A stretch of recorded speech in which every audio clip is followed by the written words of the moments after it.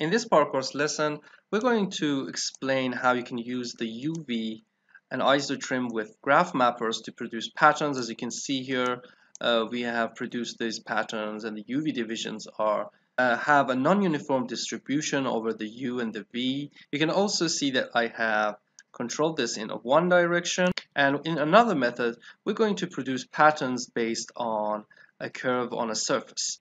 On the next example, we're going to produce that pattern on the surface with thickness. I'm going to explain about this, and then I'm going to explain how you can project those patterns on a surface or a plane and produce these kind of curves.